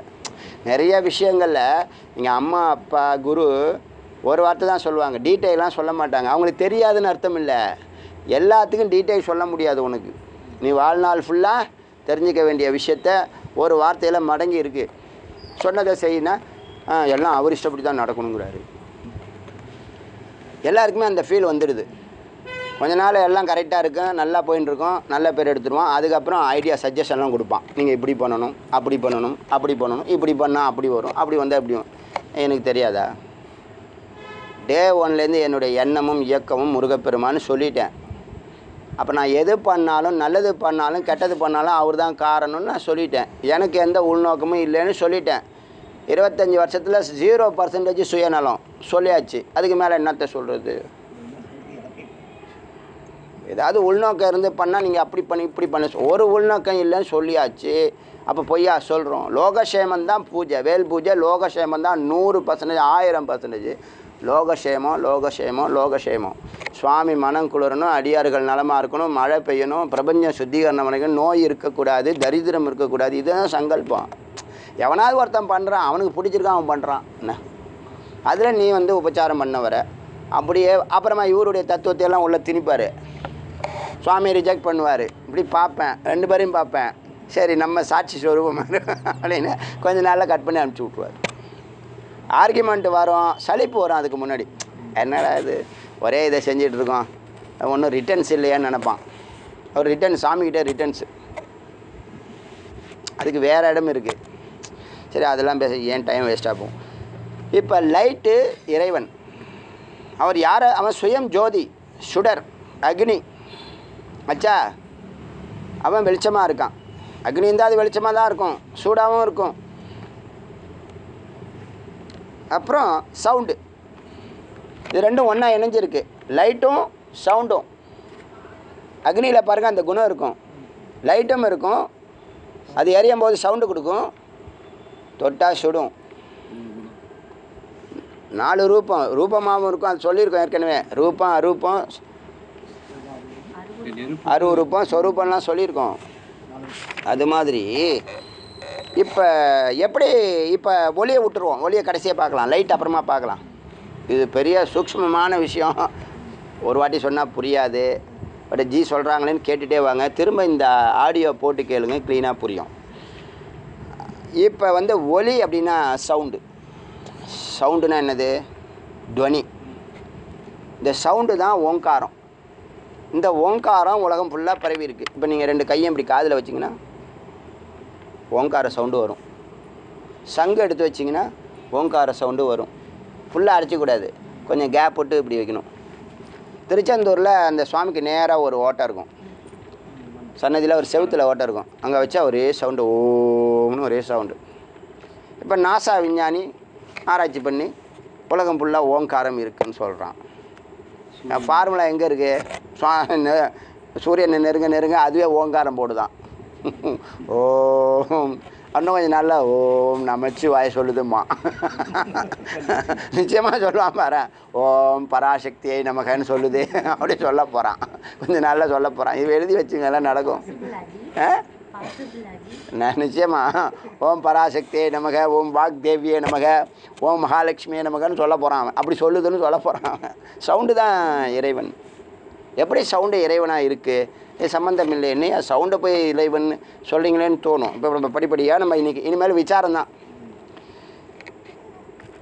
ஒரு 2-3 நாளைக்கு திருமந்திரம் உங்களுக்கு கிடைக்கிறதுக்கு வாய்ப்பு இது. ஏன்னா இது ஒரு பெரிய சூக்ஷ்மத்தை பேச போகிறோம். பிரேக்கெலாம் விட்டு இடையில நிறுத்தினானா நல்லா வராது. இதையே ஒரு நாளில் முடிக்க முடியாது. 25 பாயிண்ட் எழுதிட்டு வந்திருக்கேன். உபதேசம் ஆகிருக்கு, 2 பாயிண்டில் தான் நிற்கிறேன். ரெண்டுமே சாரம் நிறைந்தது. சும்மா எப்படியே எல்லாத்தையும் சொல்லிட்டு ஓடுற விஷயம் எனக்கு உடன்பாடு இல்லை. ஒரு வார்த்தை இருந்தாலும் இந்த சித்தப்பிரஜங்கிறத எல்லாரும் பேசுகிறாங்க, எல்லா இடத்துலையும் வருது. மிக முக்கியமான வார்த்தை அது. யாரும் இதை எக்ஸ்பிளைன் பண்ணலை. யாராவது பேசுனா சொல்லுங்கள், நான் கேட்குறேன். நானும் கேட்டுக்கிறேன். எனக்கு ரெனியூவல் ஆகும்ல. இன்னும் சூக்ஷ்மமாக என்னது இருக்கான்னு கண்டுபிடிக்கலாம். இப்போ விசாரம் ஸ்டார்ட் பண்ண போகிறோம். என்னது? வாக்கு தான். இந்த சவுண்டுக்கு தான் வாக்குன்னு பேர். வேதத்தில் முதல்ல பெண் தெய்வமாக சொல்கிறது வாக்தேவி தான். ஆச்சரியமாக இருந்தது எனக்கு, ரொம்ப ஆச்சரியமாக இருந்தது. உமா பராசக்திலாம் வரல, வாக்தேவி தான் வருது. சரஸ்வதி வருது, வாக்தேவி வருது.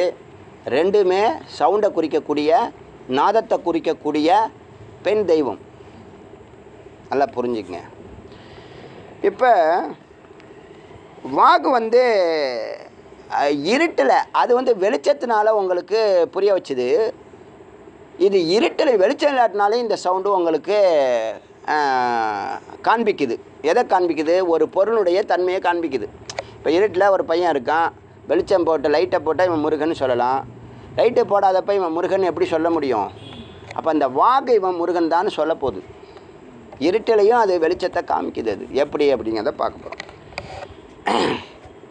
இப்போ முன்னாடியே சொன்னேன் இல்லையா, சுவாமி வந்து இப்போ நான் அன்றைக்கே சொன்னேன், நம்ம வந்து பிரத்யட்சமாக கடவுளை பார்க்கணும்னா சூரியனை பார்க்குறது தான் பிரத்யட்சமாக நம்ம இதுதான் கடவுள்னு சொல்லிடலாம். ஏன்னா கடவுள் செய்யக்கூடிய எல்லா வேலையும் அது செய்தா இல்லையா? சூரியன் இல்லாமல் எதுவும் இருக்கா? உணவு, தண்ணி, காற்று, பஞ்சபூதங்கள், அக்னி, மரம், செடி, கொடி, சாப்பாடு எல்லாத்துக்கும் யார்? மலைக்கு காரணம். அப்போ பிரத்யட்சமாக சொல்லலாம் இல்லையா?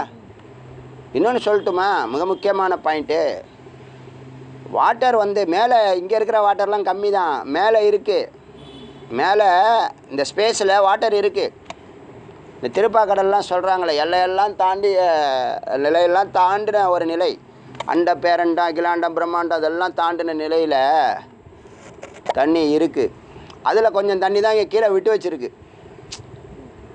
இந்த தண்ணி ரொம்பவும் கரிக்கக்கூடாதுன்னு தான் கொஞ்சம் நல்ல தண்ணியை சேர்த்துருக்கு. இதெல்லாம் இருக்குது, சயின்ஸு சொல்லுது. யூடியூப்பில் இருக்குது, வேணால் நீங்கள் போய் பார்த்துங்க. நிறைய அறிவியல் சயின்ஸ் சேனல்ஸ் நிறைய நம்ம தமிழர்கள் திறந்து வச்சுருக்காங்க. தமிழில் தான் பேசுகிறாங்க, ஈஸியாக புரியும். தேவைன்னா ஆராய்ச்சி பண்ணணுன்னா இருக்குது. அந்த தண்ணியில் சைனோபாக்டீரியான்னு ஒரு திரவம், உயிர் இல்லை அதுக்கு, ஆனால் உயிர் உடல் உருவாக்கக்கூடிய சக்தி உண்டு, தண்ணிக்குள்ளே இருக்குது. ஒரு செல் உயிர்னு சொல்லணும், அதுக்கு கீழே அதுக்கு 0.00001% அது இருக்குது அந்த சைனோபாக்டீரியா.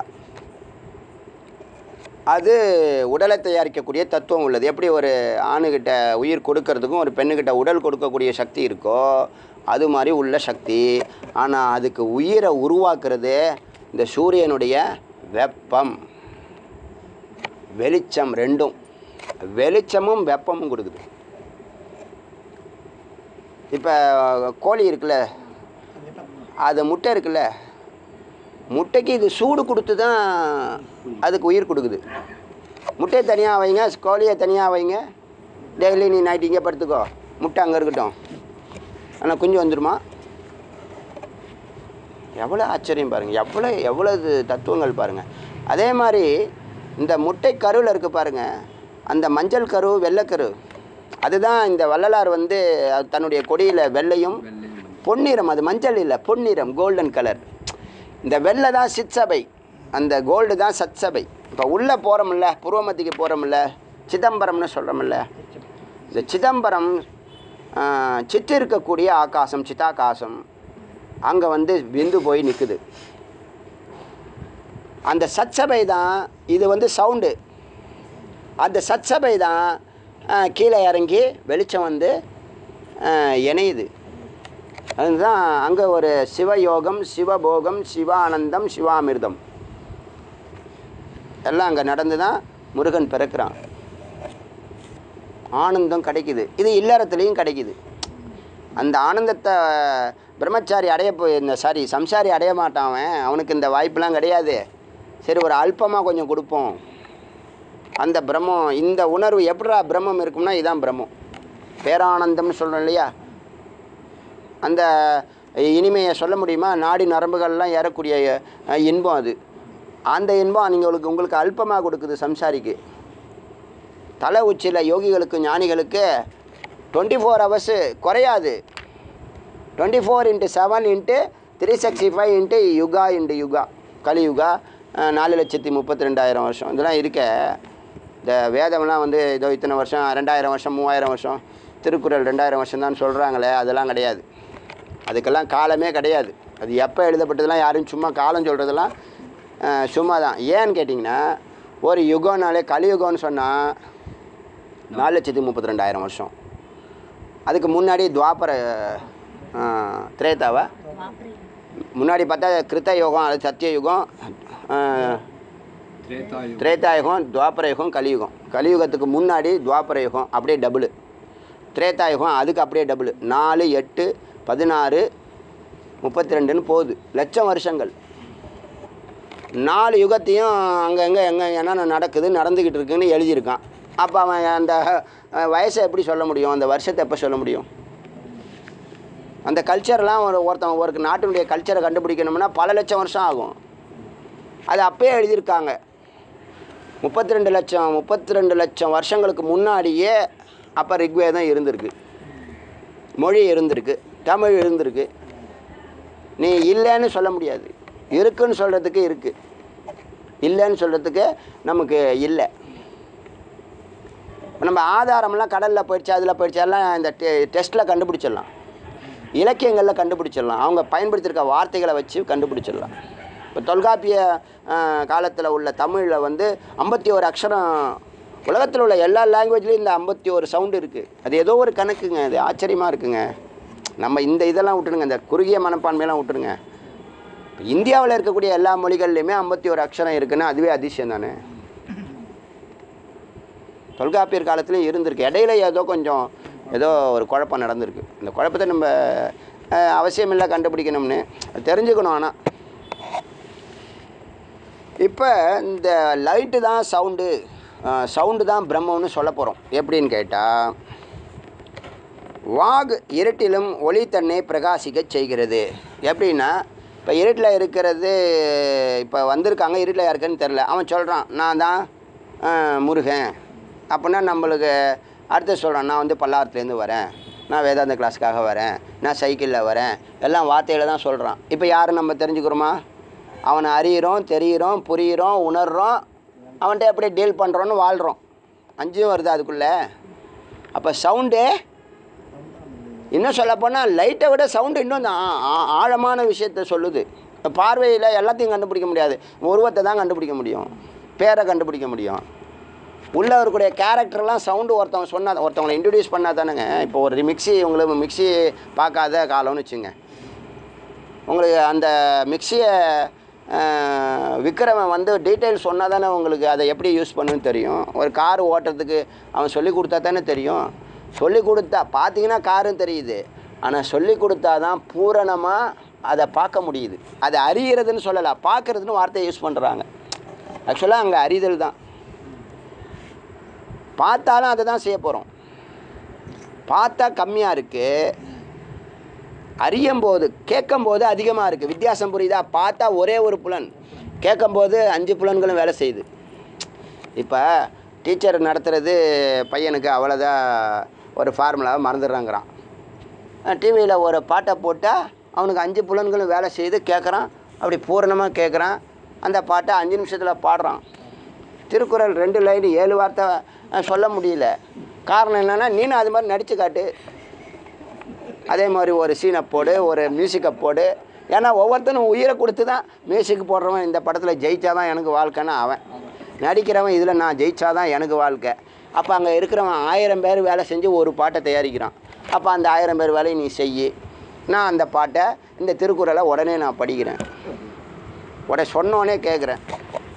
புரியுதா? பார்க்குறதுக்கும் இந்த 5 புலன்களும் அங்கே அப்போ வேலை செய்யுது. வித்தியாசம் புரியுதா? இதெல்லாம் நம்ம சிந்திக்கிறதுல வேதம் சிந்திச்சிருக்கு. என்ன டவுட்டா? நோட்டை வச்சுக்கோ, நோட்டில் என்ன? சரி, மூக்குக்கு ஸ்மெல் இருக்குல்ல, இப்போ அதெல்லாம் சொன்னால் நல்லா இருக்காது. இப்போ ஒயின் சாப்பிட்றான்ல, அவனுக்கு மூக்குக்கு, கண்ணுக்கு அதோடைய கலரு, மூக்குக்கு அதோடைய ஸ்மெல்லு, வாய்க்கு உள்ளே குடிக்க போகிறான், நாக்குக்கு சுவை, காதுக்கு ஒன்று சவுண்டு இல்லையான்னு கேட்டானா, அதுக்கு தான் சேஸ் அப்படிங்கிற சவுண்டை கொடுக்குறான். இதெல்லாம் இருக்குப்பா, இது தெரியாதவனுக்கு தான் தெரியும். அதாவது கண்ணு தெரியாதவன் தான் நம்மளை, கண்ணு தெரிஞ்சவனோட அறிவு அதிகமாக வேலை செய்யுது. அது மாதிரி நாங்கள்லாம் தெரிஞ்சுக்குங்க. இப்போ புரிஞ்சிருக்குமா உனக்கு? சும்மா இருக்கிறவன் நான் அப்படியே மறைச்சி கொண்டு போனேன், அதை ஓப்பன் பண்ணு. அதை அந்த சேஸுக்கு என்ன மீனிங்னா, அதான் சேஸ், காதுக்கு அது 5 புலன்களுக்கு வேலை செய்து ஆனந்தமாக இருக்கான். ஹரிவம்சராய் பச்சன், அமிதாப் பச்சன் இருக்கார்ல, அவங்க அப்பா பேர் ஹரிவம்சராய் பச்சன். அவர் வந்து இந்த கோவிலையும் குடிகாரன் அந்த ஒயின் ஷாப்பையும் ஒன்றா கம்பேர் பண்ணி எழுதியிருக்காரு. அதெல்லாம் வேண்டாம் நமக்கு, அதுக்கு அவார்டெல்லாம் கொடுத்துருக்கானுங்க, வேண்டாம், அது கெட்டு போயிடுவீங்க. ஏற்கனவே நீங்கள் ரொம்ப, அதனால் நான் அப்படியே வேண்டான்னு போகலான்னு பார்த்தா என்னை அப்படியே தோண்டி இது மறைக்கிறேன். அதை வந்து அதான் இப்போது ஒரு புரிய வைக்கிறதுக்கு, வாக்கு வந்து பிரம்மமாக எப்படி வேலை செய்யுதுன்னு கேட்டால், இப்போ லைட்டு செஞ்ச வேலையை இப்போ வாக்கு செஞ்சிச்சு பார்த்தீங்களா? முதல்ல சூரியனை வச்சு பாடம் நடத்தினார் மரத்தடியில், அப்புறம் நைட் ஆகிப்போச்சு, அப்புறம் சந்திரனை வச்சு பாடம் நடத்தினார். அமாவாசை ஆகிப்போச்சு. சரி ஒரு லைட்டை போட்டு பாடம் நடத்துவோன்னு கரண்ட் இல்லை. சரி விளக்கேற்றுவோம், விளக்கேற்றி வச்சு சொல்லுவோம். விளக்கும் எண்ணெய் தீர்ந்து போச்சு. இல்லை. சரி நீ உட்காந்து கேளு நான் சொல்கிறேன் அப்படின்னு திருக்குறளில் என்ன பாட்டு சொல்லலாம்? ஏதோ ஒரு திருக்குறள் சொல்லுங்கள் பார்க்கலாம். அகர முத எழுத்தெல்லாம் ஆதி பகவன் முதற்றே உலகு, கற்க கசடற, இது மாதிரி நான் சொல்கிறேன். இதுக்கு மீனிங் சொல்கிறேன். இதுக்கு கண் வேணாம், மூக்கு வேணாம், வாய் வேணாம். ஒரே ஆள் சொல்ல சொல்ல பூரணமான அறிவு வந்துடும் இல்லையா? அப்போ விளங்க வைக்கிறதுல புரிய வைக்கிறதுல எடுத்து காட்டுதில்ல. அங்கே லைட்டு செய்யக்கூடிய வேலை இது செய்யுது. முதல்ல இது சரி. வா அப்படின்னாலே பிரகாசம்னு அர்த்தம். வா அப்படின்னா பிரகாசம். நிறைய எழுத்து, சிங்கிள் எழுத்துக்கே இப்போ நம்ம தமிழில் வந்து ஆ அப்படின்னா பசு, அது மாதிரி நிறைய வார்த்தைகள் இருக்குது. தீ சொல்கிற மாதிரி தீ. இப்போ வாக்கு அறிஞ்சா, வாக்கு என்ன பண்ணுது? அறிதல், தெரிதல், புரிதல், உணர்தல், வாழ்தல்ங்கிற ஒரே ஒரு சவுண்டே இத்தனை வேலையை செய்யுது. 5 வேலைகளை செய்யுது சவுண்டே. ஆச்சா? அப்போ பிரம்ம வித். இப்போ இதெல்லாம் அவன் கேட்டு கேட்டு கேட்டு பிரம்மத்தை பற்றி இந்த வாக்கே பிரம்ம வித்தாக இருக்குது. வாக்கே பிரம்மமாக இருக்குது. எப்படி? சரி. இப்போ இந்த சவுண்டு, வாக்குனா சவுண்டு, இந்த சவுண்டு எங்கெங்கெல்லாம் வேலை செய்யுதுன்னு சொன்னால், இந்த சவுண்டை வச்சு குரு சில வேலைகளை பார்க்குறாரு. அப்படியே உபதேசம் அவருக்கு ஆயிருக்கு. தூங்கிட்டு இருக்கிறவனை எழுப்புறாரு. ஃபஸ்ட்டு அஞ்ஞானத்தில் தூங்குபவனை சத்தமே எழுப்புகிறது. எப்படி எழுப்புறாங்க உங்களை எப்படி எழுப்புறாங்க? உங்கள் ஃபோட்டோ கொண்டு வந்து உங்கள் முகத்துக்கிட்ட காமிச்சு எழுப்புறாங்களா? சில பேர் பஞ்சபூதத்தில் தண்ணியை ஊற்றுவாங்க, எழுந்துக்க மாட்டான். உங்களை எப்படி எழுப்புறாங்க? பேர் சொல்லி கூப்பிட்றாங்களா? சில பேர் தட்டினா கூட தட்டி எழுப்பணும். அப்புறம் தட்டின மாதிரி தட்டிகிட்டே இருப்பாங்க. இன்னும் நல்லா சுமையாக சந்தோஷமாக இருக்குது அப்படின்னு தட்டி கொடுங்க. அப்படி இல்லை, பேரை சொன்னாலே எழுந்துக்கிறோம் இல்லையா? அப்போ அஞ்ஞானத்தில் தூங்குபவனை சத்தமே எழுப்புகிறது. அது ஒத்துக்கிறீங்களா? அப்புறம் பிரபஞ்ச ஜுவரத்துக்கு இதுதான் மருந்தாக இருக்குது. இப்போ நீங்கள் அஞ்ஞானத்தில் இருந்தீங்க, இந்த உலகம் உண்மைன்னு சொல்லி இந்த உலகத்துக்கு பின்னாடியே போகிறீங்க. ஏன்னா பக்கத்து வீட்டுக்காரன் ஓடுறான், எய்த்த வீட்டுக்காரன் ஓடுறான், நானும் ஓடுறேன். அவ்வளோதான். ஆட்டு மந்தைங்க. அவன் சம்பாதிக்கிறான், இவன் நானும் சம்பாதிக்கிறேன். அவன் வீடு கட்டிட்டான், நானும் வீடு கட்டிட்டேன். அவன் செத்து போயிட்டான், நான் சாக மாட்டேன். அது போக ஒத்துக்க மாட்டான். பாக்கி எல்லாத்துலையும் ஒத்துக்குவான். கரெக்டாக இல்லையா? அவன் செத்து போயிட்டான், இவன் செத்து போயிட்டான், ஆனால் நான் சாகவே மாட்டேன். இருக்கானா இல்லையா? இது என்னது இது? அதில் மட்டும் உஷாராக இருக்கான். எதில்? இப்போ இந்த வைரஸ் விஷயத்தில் அப்படி தானே இருக்கான். யார் வேணாலும் போட்டோம், நான் போக மாட்டேன். கரோனா வந்து எல்லாம் ரெடி ஆகி எல்லாம் முடிஞ்சு போய் 2 மாதம் ஆச்சுங்க, வெளில வரமாட்டேன் அப்படிங்கிறான் சில பேர். இன்னமும் இருக்கான் சில பேர். வேண்டவே வேண்டாம், அது போய் 5 வருஷம் கழிச்சு தான் நான் வெளியில் வருவேன் அப்படின்னு சொல்லிக்கிட்டு இருக்காங்க. அச்சா, அஞ்ஞானத்தில் தூங்குறவனை எழுப்புறது சத்தம். அச்சா, அப்புறம் பிரபஞ்ச ஜுவரத்துக்கு, தலைக்கேறிய விஷத்துக்கு மருந்தாக இருக்கிறது இந்த வாக்கு. எப்படின்னா உங்களுக்கு அஞ்ஞானத்தை போக்குது. பிரபஞ்ச ஜுரம்னு அதுவே சொல்லிடுச்சு. நீ போகிறது உனக்கு பிரபஞ்ச ஜுரம் பிடிச்சிருக்கு, நீ அதில் போய் வீணாக போகாத. அவனை புரிய வைக்கிறாங்க இல்லையா? அதுக்கு மருந்தாக இருக்கிறது வாக்கு. சொல்லி தானே புரிய வைக்க முடியும், வேறு எதுனாலையும் புரிய வைக்க முடியாது. இந்த பிரபஞ்ச ஜுரத்தை வேறு எதுனாலையும் புரிய வைக்க முடியாது. அப்புறம் சொப்பனத்தில் தான் வாழ்கிறான். எப்போயுமே கற்பனை தான் அவருக்கு. அடுத்தது இது பண்ணணும், என் பையனை இப்படி பார்க்கணும், அப்படி பண்ணணும். எப்போ பார்த்தாலும் கற்பனை தான். அவருக்கு ஏதோ ஒரு கற்பனை. அப்புறம் ஏதாவது நெகட்டிவ் நடந்துருமோ, அதுவும் கற்பனை தான். அந்த கற்பனையை உணர்த்துறதும் வாக்கு தான். குரு இதெல்லாம் பண்ணுறாரு, வேதம் பண்ணுது. வேதம் எப்படி இருக்குது? வாக்காக தான் இருக்குது. எப்படி இருந்துச்சு? சவுண்டாக எழுத்து இருந்தது, அதை சவுண்டாக மாற்றி திரும்ப அவங்க ஞானமாக கொடுக்குறாரு. ஞானம் வந்து சவுண்டாக வந்து உங்களை மாற்றுது. நேற்று சொன்னல, ஞானமாக வந்தது சவுண்டாக உங்களுக்கு வந்து உங்களுக்கு ஞானமாக மாறுது. எவ்வளோ பெரிய ஆச்சரியம், எவ்வளோ பெரிய டிரான்ஸ்ஃபர்மேஷன், டிரான்சிஷன். அப்புறம் எப்போ பார்த்தாலும் ஒரு மயக்கம், ஒரு சிந்தனை. என்னான்னு கேட்டால் சுக துக்கம். ஒன்று சுகத்தை நினச்சி சிந்திக்கிறது, இல்லைன்னா துக்கத்தை நினச்சி சிந்திக்கிறது. எப்போ பார்த்தாலும் இந்த ரெண்டு தான் சிந்திக்கிறான். அவன் சிந்தனையே என்னென்னா ஒன்று சுகம் இல்லைன்னா துக்கம். இருக்கா இல்லையா? ஸோ இது வரைக்கும் இருக்கட்டும், மிச்சத்தை நாளைக்கு பார்க்கலாம். அருணாச்சல சிவன் அருணாச்சல சிவன் அருணாச்சல சிவ அருணாச்சல அருணாச்சல சிவன் அருணாச்சல சிவன் அருணாச்சல சிவ அருணாச்சலம் அருணாச்சல சிவன் அருணாச்சல சிவன் அருணாச்சல சிவ அருணாச்சல. வெற்றிவேல் முருகனுக்கு.